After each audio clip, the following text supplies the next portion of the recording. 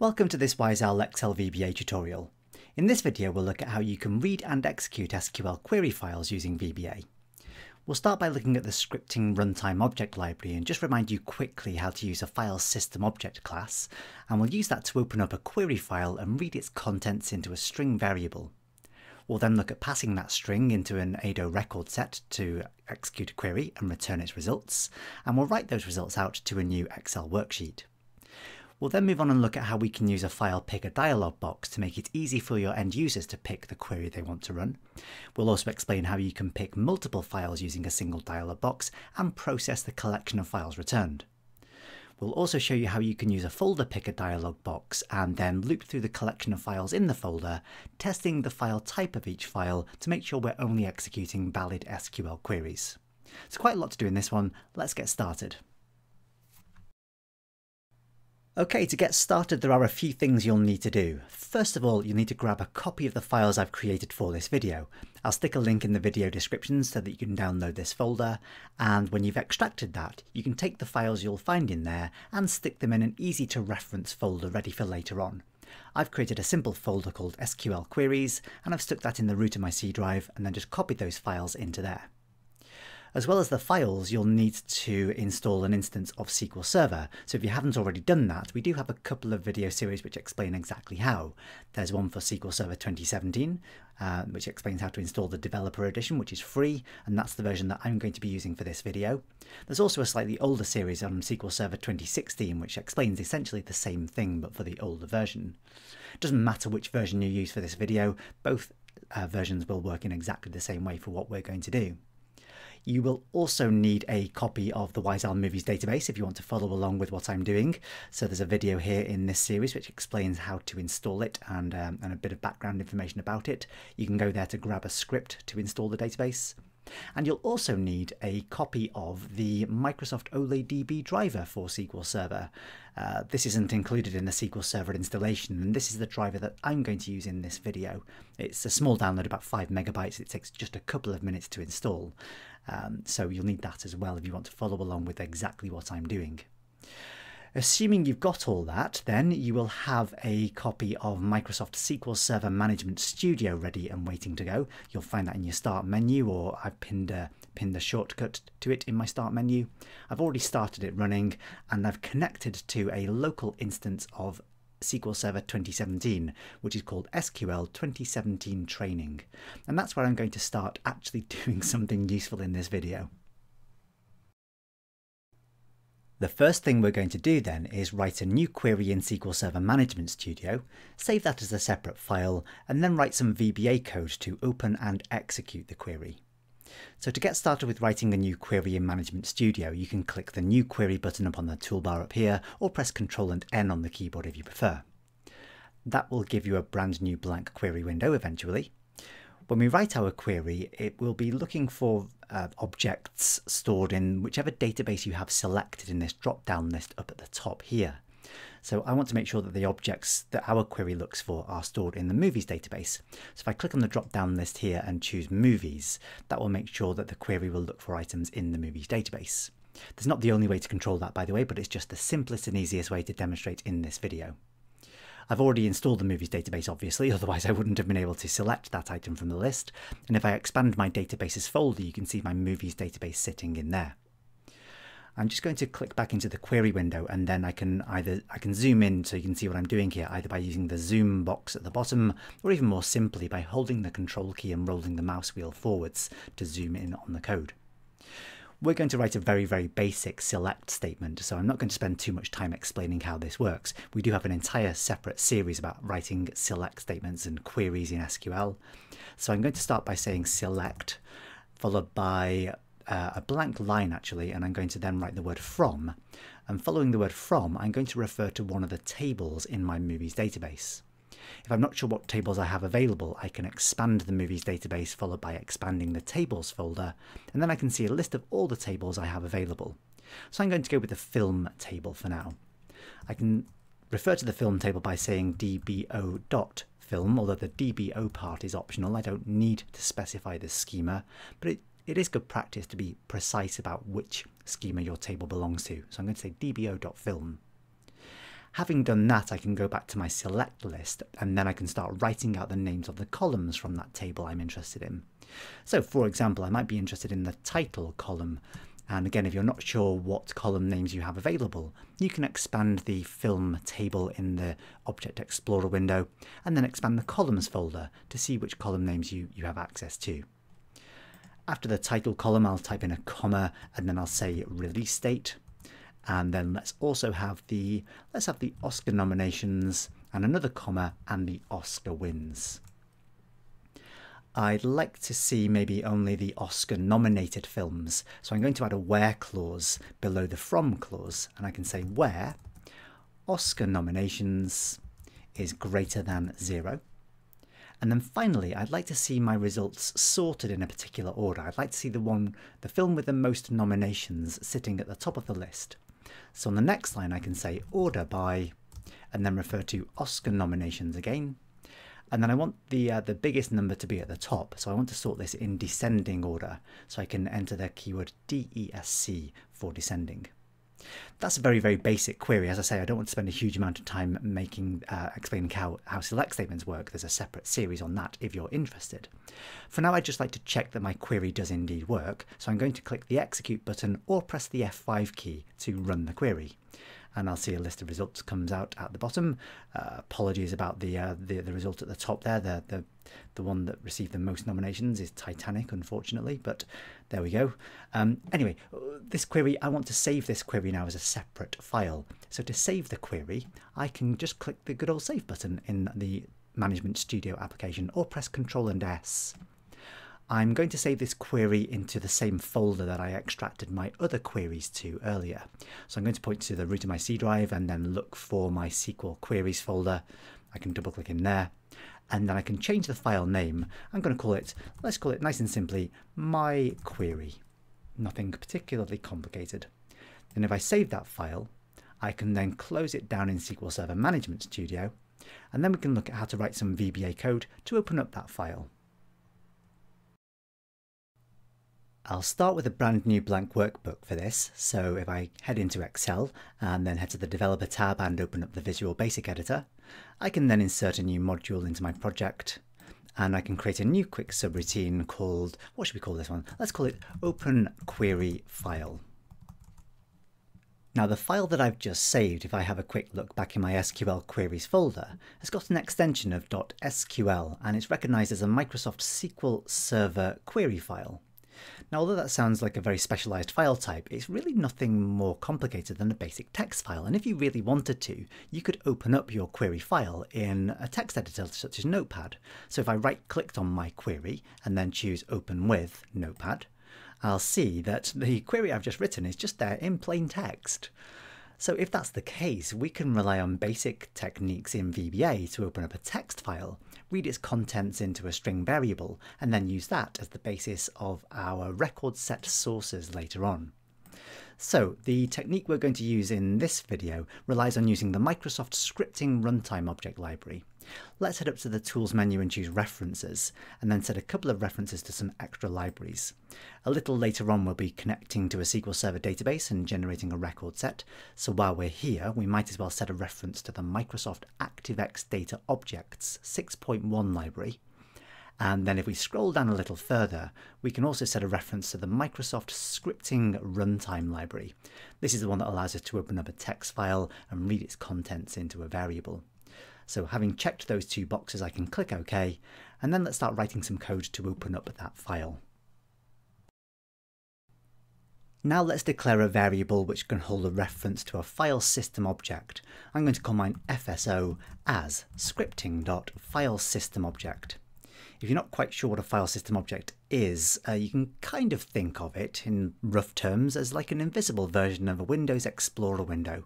A file system object lets you do things like create and delete and move files and folders, so the sorts of things you can do in a Windows Explorer window.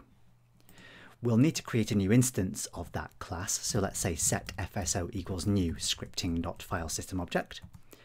And then we'll need a variable which allows us to open up our text file or our query file.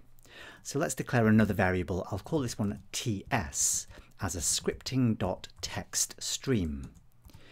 We can then use a method of the file system object class to open up the text file or the query file by saying set ts equals fso dot, and then use one of its wonderfully named methods. I think one of the great things about file system objects is that the names of its methods are just so clear. So if I wanted to open a text file, I simply say open text file, and then I can open up some parentheses, and then I need to pass in the file name of the file that I want to open. I could just type this in, of course, but it's slightly more convenient to head back to the window in which I've stored my query file. And then if I've selected it, I can simply click the copy path button, which copies the full path and name and extension of that file. I can then go back to the Visual Basic editor and then just paste in what I've copied. And it even comes along with a set of double quotes, so I don't even have to type those in.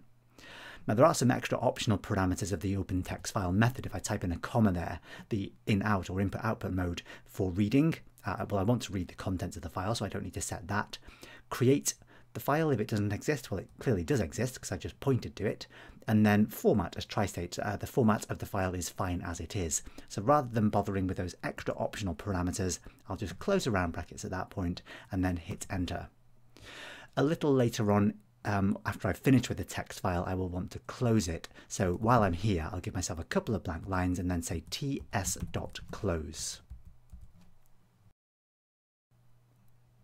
Now, while the text file is open, I'd like to read its contents into a string variable. So to do that, let's declare another variable. Let's call this something like query string as string. And then what I'm going to do is say query string, if I can spell that properly eventually, there we go, query string equals ts dot, and then I'd like to read the entire content of the file, and to do that I can use the read all method. So that will read the entire contents of the text file into my query string variable. After I've closed down the text file, I can then maybe display the results of my query string variable. I could do it in the immediate window, or let's just do it with a simple message box. At this point I'll say message box followed by query string. Having done that, I'm just going to run this subroutine to see what happens, and I should see that my query that I've written now appears as a string of text on a message box. So there we go, we've extracted the contents of that file into a string variable.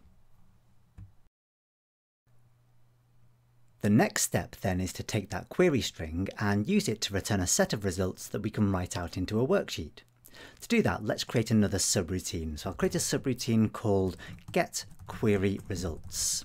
And I'll create a parameter for this subroutine so that I can pass in the string of my query. Let's call this one SQL string as string. And I'll just capitalize the letter L there. I won't be able to sleep tonight if I don't do that. So there we go, SQL string as string. Now what we need to do is declare a few variables associated with ActiveX data objects, record sets and connections. So let's declare a variable first called cn as an adodb.connection. And I'll also declare rs as adodb.recordset. Now, the previous video in the series explained how to use connections and record sets in reasonable detail, so I won't go into too much detail right here and now. What I do need to do is set my connection variable to be equal to a new instance of the adodb.connection class. So I can say set cn equals new adodb.connection. I can then set the connection string property of this connection object by saying cn.connectionString equals, and then there are several bits of information I need to provide for my connection string.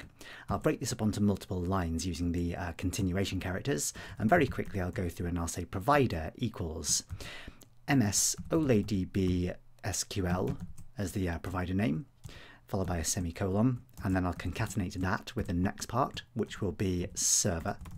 And the server name in my case will be my local host, so I can type in localhost, or I can shortcut that just to a full stop, followed by a backslash and then SQL 2017 training, then a semicolon and close the double quotes, and then concatenate that with another new line character.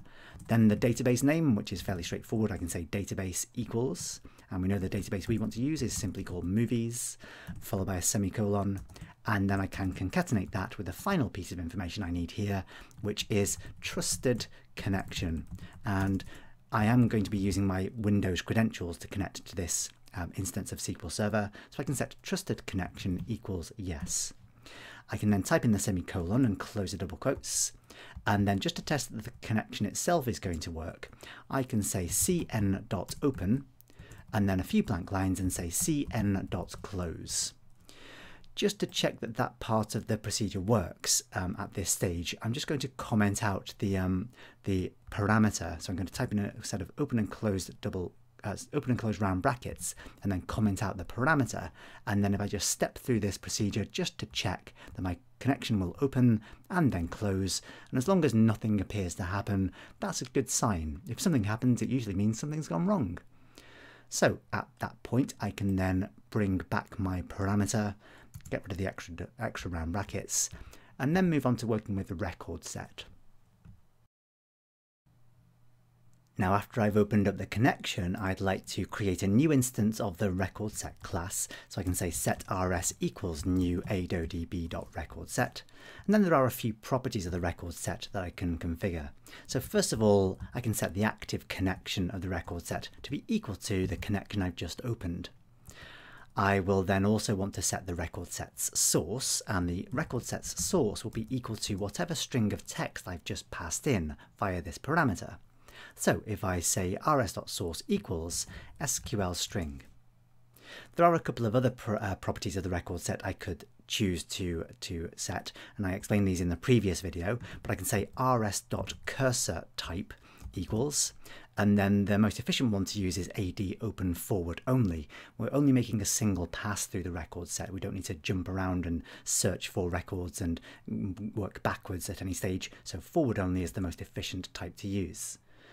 I can also say the rs.lock type equals AD lock read only. We're only going to read the contents of the record set. We're not going to attempt to modify it.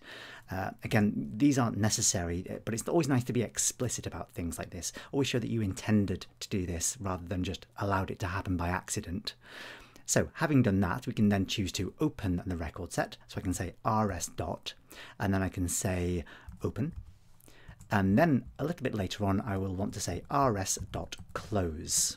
And in between there, we'll write some code that will write out the contents of the record set into a worksheet. Just before we do that, I'd like to test that all this is working as intended. So at this point, I'm going to head back up to the open query file subroutine, and I'm just going to replace my message box call with a call to the getQueryResults method. So I'm going to replace that with getQueryResults. And then I'm going to pass the query string into the SQL string parameter, and then hopefully this will all work if I step through this entire thing using the F8 key. So I'll get my text file opened up, and I'll read the contents and then close the text file, and then pass the query string into my new getQueryResults procedure, and then I'll create my connection, set the connection string and open the connection, create my record set, set its active connection and its source, cursor type and lock type. And again, at this point, when we hit rs.open, as long as nothing appears to happen, that's a good sign. We can then close the record set and then close the connection and end both subroutines. The next thing I'd like to do is write out the contents of the record set into a worksheet. And I'm going to make a separate subroutine to allow this to work, and we'll expand on this a little bit later on in the video. We'll keep it quite simple for now. But down at the bottom of the module, let me give myself a few extra blank lines here so it's easier to see what I'm doing.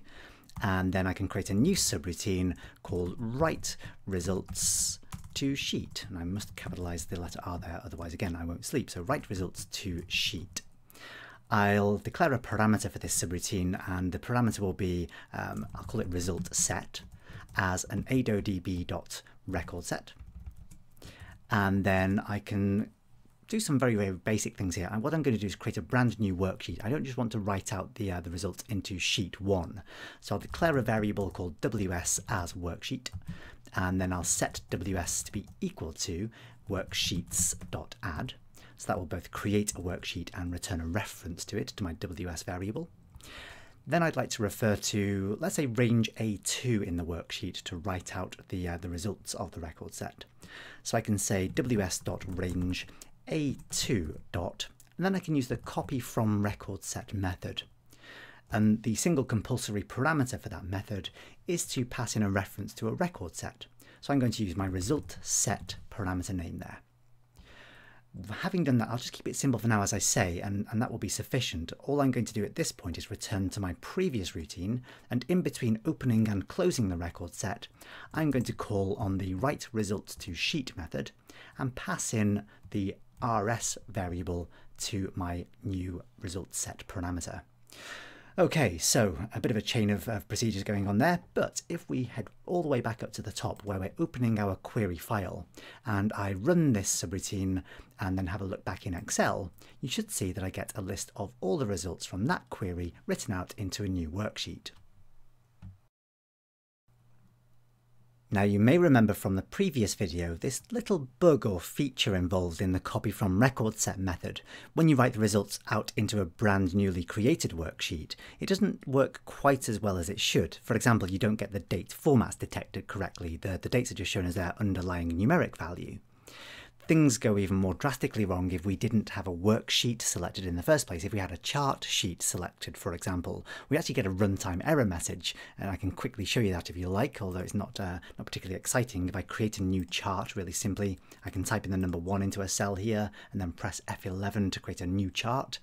And then if I head back to my Visual Basic Editor and run the open query file again, I get this runtime error dialog box. And confusingly, because the code has actually worked, if I switch back to Excel, you can see I've got my new worksheet with all the data written out, but it reports a failure because I had a chart sheet selected. It's all very odd.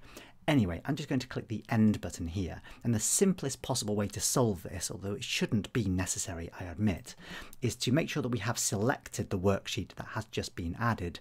Now, you probably know already that adding a worksheet makes the new worksheet the active sheet, but for some reason it's not doesn't work with the copy from record set method.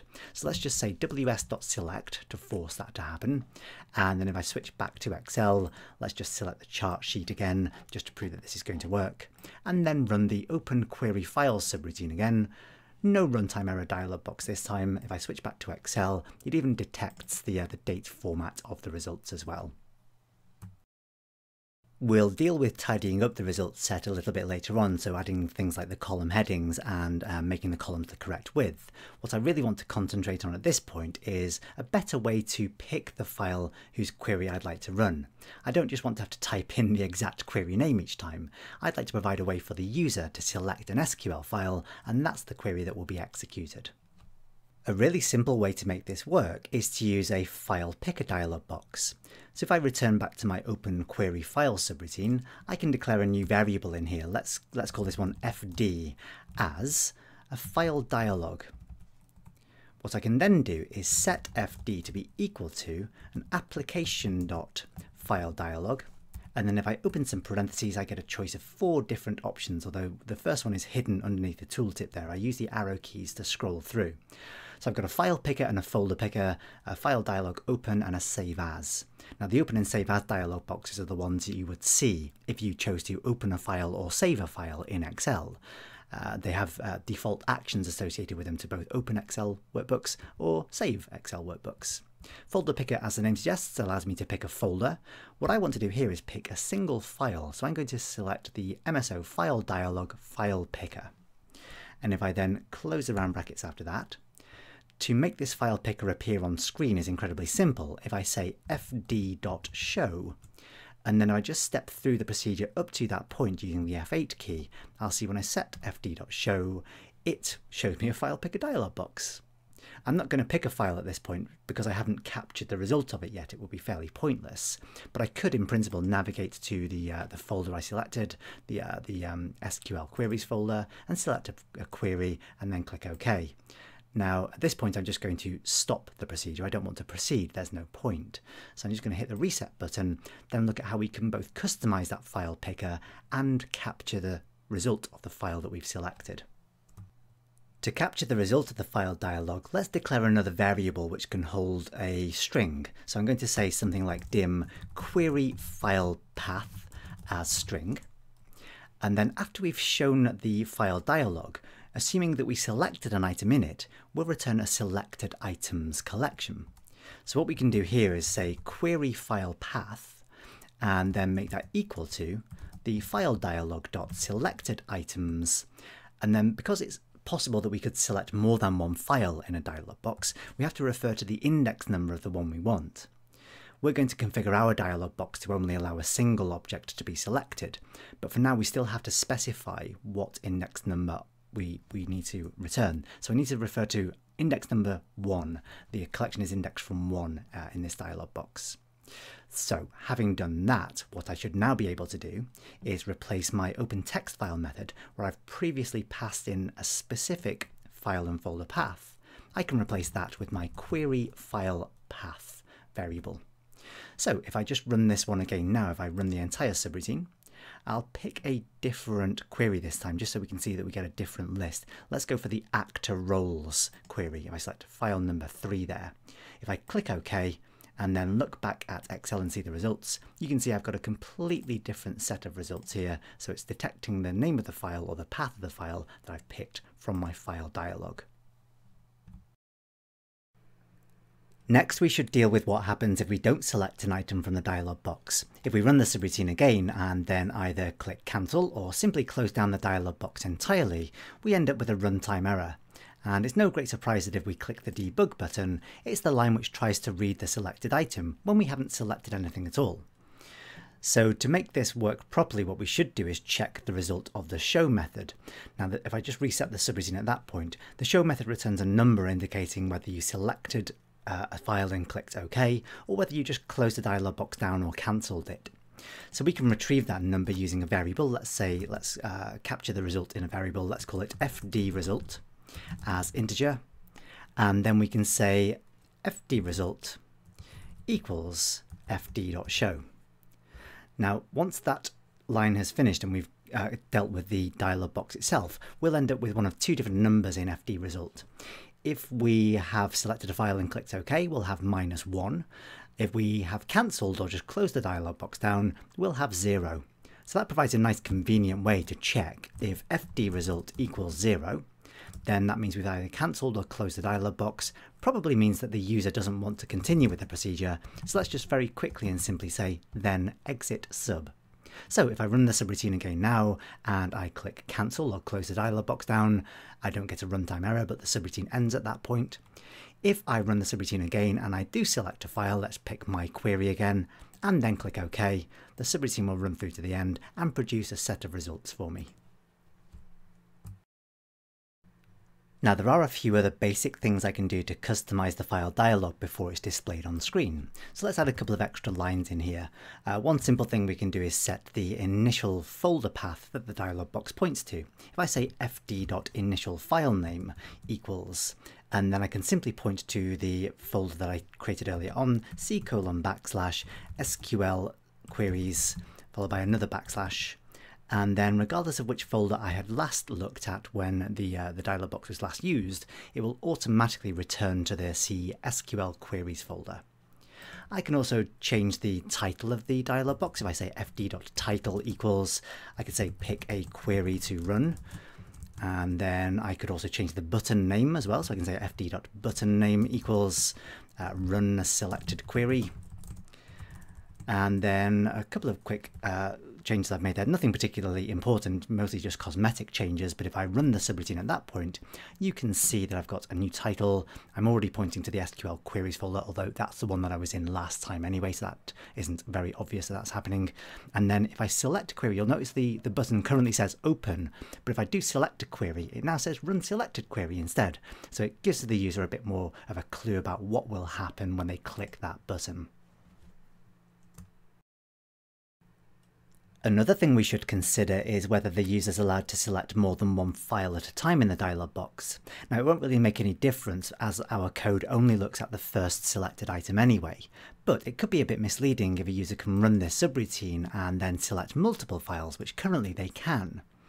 So if I cancel this dialog box, we can set the dialog to only allow a single file selection by saying fd.allowMultiselect equals false.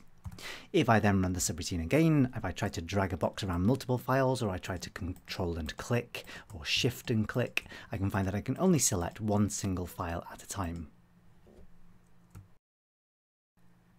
Another thing we should consider is what type of files can be selected in this dialog box. If I run the subroutine again, we'll see that the little filter in the bottom right hand corner here is set to all files, and that's the only filter available at this point.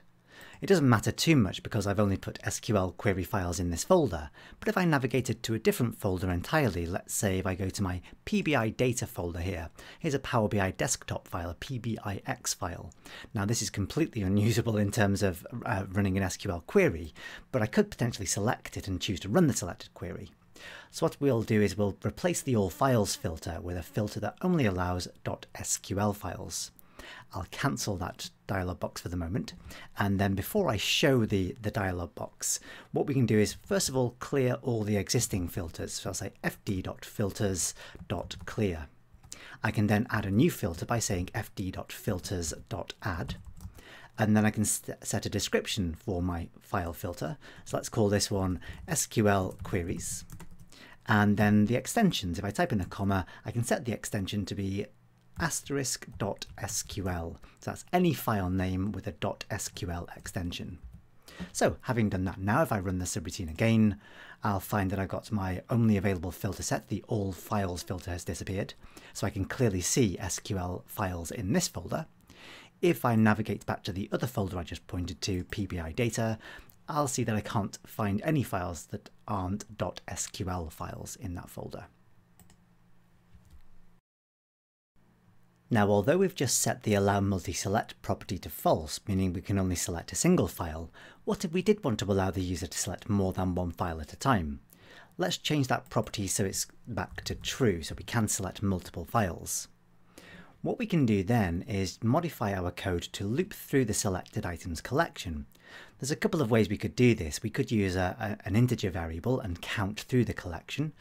Alternatively, we could just change the type of variable that query file path uses. So rather than setting or declaring query file path as a string, we can declare it as a variant instead. And that allows us to use it in essentially a for each loop, to use a for each loop to essentially process an array. So what we can do here is modify the code after we've determined whether we've selected at least one file. We can say for each query file path in fd.selectedItems, and then remove the reference to a specific indexed item in that collection. I don't want to create a new instance of a file system object each time I go through this loop, so I'm just going to move this line above my for each loop and just space it out so we can see what's going on a little more clearly. I do want to set my text stream to be equal to an open text file using the query file path, and then I want to set the query string to be the contents of that text stream, and then I want to close the text stream and then pass the query string into the get query results. So I'm just going to group those four lines together by selecting them and then indenting them with the tab key, and then at the end of that I can simply say next query file path. Okay, so we've got a basic for each loop now that loops through all of the selected items. If I just switch back to Excel briefly, and I'm just going to delete all of the extra worksheets here, everything except for sheet 1, just so we can see that this is going to work properly.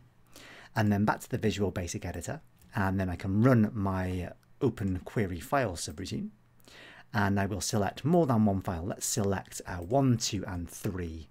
And then if I click Run Selected Query, I suppose we should change that to Run Selected Queries. But if I click that button, I ought to end up now with 3 separate worksheets. If I look back at Excel, I've got one for my actors query, one for my long films query, and another one for my original Oscar nominated films or Oscar winning films query. If selecting individual files feels like a bit too much effort, we could modify the code even further to allow the user to select a single folder and then to have our code loop through all of the files in that folder, executing the query for each one that it finds. To make this work, I think we'll create a completely separate subroutine. Let's copy the open query file subroutine altogether and then paste it back in right at the top of this entire module. We'll then change the name of this one, so we'll call it Open Query Folder, let's say, rather than Open Query File. We will change a couple of things in here. Let's set our file dialog at this point to be not a file dialog file picker. We'll make it into an MSO file dialog folder picker instead. We can still set the initial file name there to point to a particular folder. What I'm going to do at this point though is I'm just going to set it back to the root of my C drive there. So I'm going to say C:/. I can change the title, let's say pick a folder of queries to run, and then change the button name so it says run queries in this folder. And then the allow multi-select has no effect with a folder picker. You can only ever select one item with a folder picker, so we can remove that line altogether. A folder picker dialog box doesn't have filters either, so we can remove the two lines related to applying filters. We can still check the result of the file dialog, and if it's 0 then we can exit the subroutine. Then we've got a file system object variable which creates a new instance of a file system object class. We need to change the way our loop works here as well, because we're not returning a set of strings in an array. We're returning a reference to we're returning the path of a folder that we've selected as a string. So what we would want to do is use that folder path to get a reference to a scripting folder object. Let's declare a new variable somewhere up here at the top after I've declared my file system object variable. Let's say dim fol as scripting.folder. What I can do with that then, after I've created my new file system object, is I can say set fol equals fso.getFolder. So this is used to get a reference to a folder object. And I need to pass in the path of the folder whose reference I want to get. And that's going to be stored in fd.selectedItems, and you guessed it, number 1. So having done that, I've now got access to the files collection of that folder. Let's declare another variable at the top up here. So after dim fol, let's say dim f as a scripting.file. And then I can change my for each loop to say for each f in not fd.selectedItems, but fol.files. I'll then change the next statement so it says next f as well. Then I can say set ts equals fso.openTextFile, but not query file path. I don't really need that variable at all anymore. I can simply refer to the path of my file object held in this variable here called f. So I can say f.path. The path property returns the full file name and folder path and the file name extension. Then I can use my query string to read the contents of that text stream and then close the text stream and then call on my getQueryResults method just as we did last time. One other small issue we might consider here is that if you have a mix of different file types in the folder, currently there's no control over which files it will try to pass into the getQueryResults procedure. So what we could also do is check if the file name extension is not SQL. So we could say, let's say if fso.getExtensionName, and then we can pass in f.path to that. And then we can say if that is equal to SQL, then.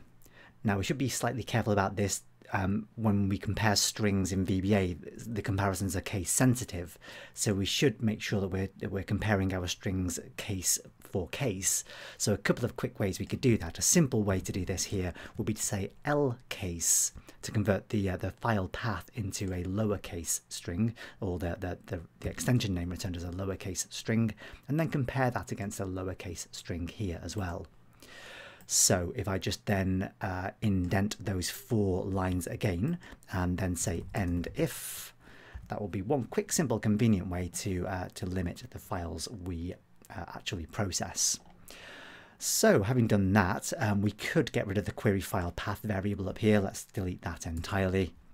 And then we can run this subroutine, and we'll find this time we get to pick a folder rather than a file. If I go to my my SQL queries folder here, if I double click into there, you'll see we don't get a chance to select any files at all. I can only pick folders. So if I select my SQL queries folder and then choose run queries in this folder, we'll end up with another 4 worksheets this time, one for each of those extra one for each of the queries stored in that folder. Okay, for the last part of the video, I'm just going to quickly tidy up the write results to sheet subroutine. So we get the results out in a fairly basic fashion at this point, but we don't get the column widths set correctly, we don't get the column headings. So let's just do a little bit of tidying up in that procedure to make the results look a little bit neater. Let's get the column headings out first of all. There's a couple of different techniques we can use to do this. I described a couple of techniques in the previous video. What we want to be able to do basically is loop through the fields collection of our record set. So what we're going to do is declare a variable. We'll count through it this time. I'll declare a variable called I as integer. And then what we can do is, after we've selected the worksheet, but before we copy everything from the record set, we can say for I equals 0 to result set dot fields. Sorry, I'll get that spelled correctly. Fields dot count. I also need then to subtract 1 from the count. The fields collection is indexed from 0 rather than indexed from 1. So we need to loop from an index number of 0 to 1 less than the count of fields in the collection. We can then say next I, and then what we can do is say ws.cells and then refer to the row number as 1 and the column index to be 1 more than the value of I. I will begin at 0 and there is no column number 0 in a worksheet. So we need to say I plus 1 dot value equals, and then we can say result set dot fields I. And then we can refer to the name property to retrieve the name of the field, and that will write out the column headings into the worksheet. The other couple of quick things we can do here as well, we can make sure that after we've copied all the results into the worksheet, we can change all the column widths to be the correct width. So let's just quickly say ws.range A1, so that's the top left-hand corner of all the results. Then I can refer to the current region property to return the range in which the cell sits, so that's everything up to the next completely blank row and column. Then I can say entire column, and then I can refer to the auto-fit method to change all the column widths to be as wide as they need to be to display the results. Okay, so having done that, let me just quickly switch back into the workbook and remove all of those extra worksheets again, so I can select the last sheet and everything except for sheet 1, right-click and delete. We could have written a subroutine to do that as well, I suppose. And then let's head back up to one of our other subroutines. Let's go for the one that allows us to pick a number of files.